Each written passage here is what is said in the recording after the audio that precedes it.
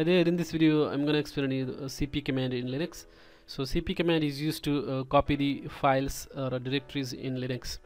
So the command uses is very simple. You have to just use the cp command and then give the name of the file that you have to copy. So for example, if you want to copy ff1 this file to say ff2, you can do it like that and then hit enter. So as you can see, the ff2 file is created. If you do ls now, ff2 should be visible. Like as you can see, ff2 is created over here. So that's how you can copy the files. Now what happens if you just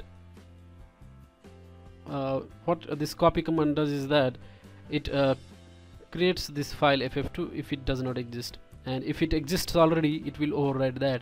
If you don't want to override the file, what you have to do is you have to use the cp command with one switch called -i and then hit enter.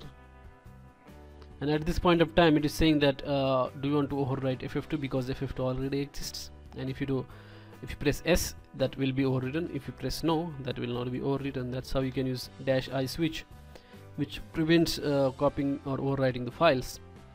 Then this is about the files. And then if you want to copy the directories, what to do? To copy the directories, you have to use one switch called as -r. Say for example, if you want to copy a directory d1, then remember that -r switch is required, otherwise directories will not be copied. Say d1, this is one directory, and if you want to copy it to the d4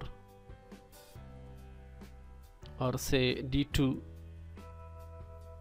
as you can see this directory is copied. Or if you want to say copy it to the directory 5, just do it like that, and then that directory should be created.